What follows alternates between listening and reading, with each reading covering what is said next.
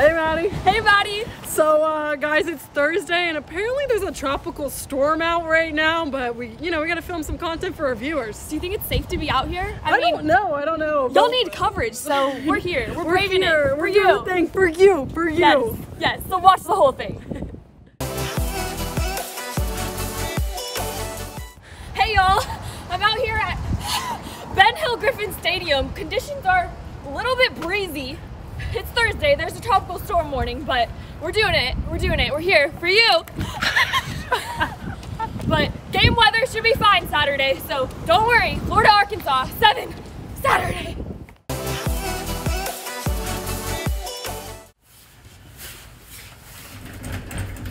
Well guys, I was gonna give you a weather report today, but studio's not open, so we're just gonna have to settle for the storm over here. Come on over, Maddie. So today, tropical storm. I'm predicting rain over here, rain over here, rain over here, and rain all over here. That's all I have for you today. Back to you, Maddie.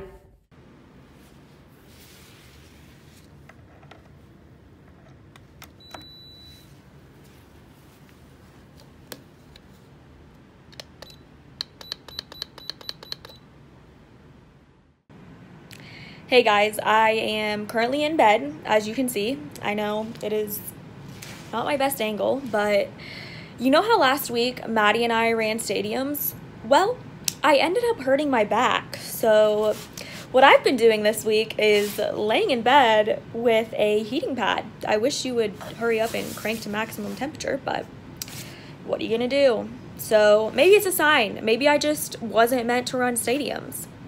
I don't know. So guys, thanks for watching. That was episode 5. Stay tuned. We're gonna go inside so we don't blow away. It's starting to pour! It's starting to pour!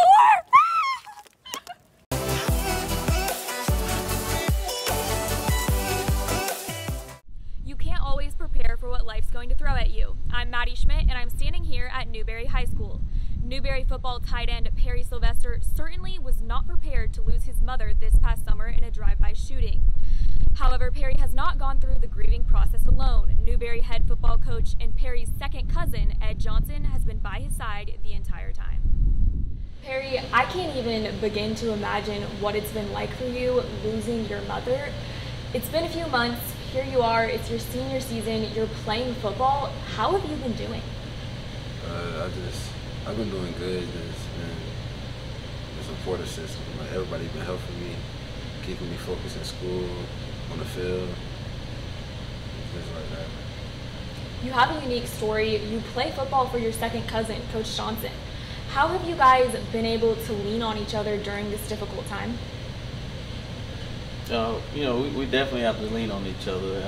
It's a support system back and forth. I think he motivates me more than he knows, and I'm just super proud of the way he's handling schoolwork and football.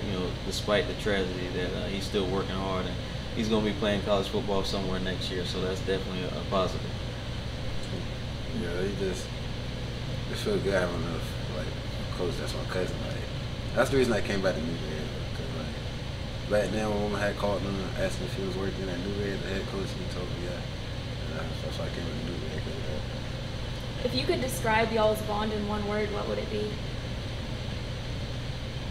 It's interesting, because we definitely got love, but he knows I'm gonna hold him accountable. I'm gonna get on him if need be, but he also knows I'm always there for him, and vice versa.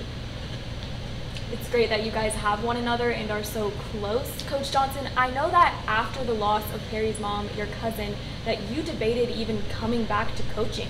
What led to your final decision? For Perry and Perry on and Paris, and just for our kids in general. I think they needed me, and I needed them just as much. So Newberry is my home. I love it. There's no other place I want to be. So it was a lot easier than I anticipated. I'm sure they're extremely grateful to have you here. So Perry, what's it like for you going out there on a Friday night playing football, knowing that your mom is not in the stands? I use that as motivation. I know my brother's on the field with me. We all playing for one purpose. I just use that to just keep me going. And it's just crazy. Everybody else don't really see what I'm going through, but I just got to keep using that to motivate me. I know that she was definitely cheering you on from heaven.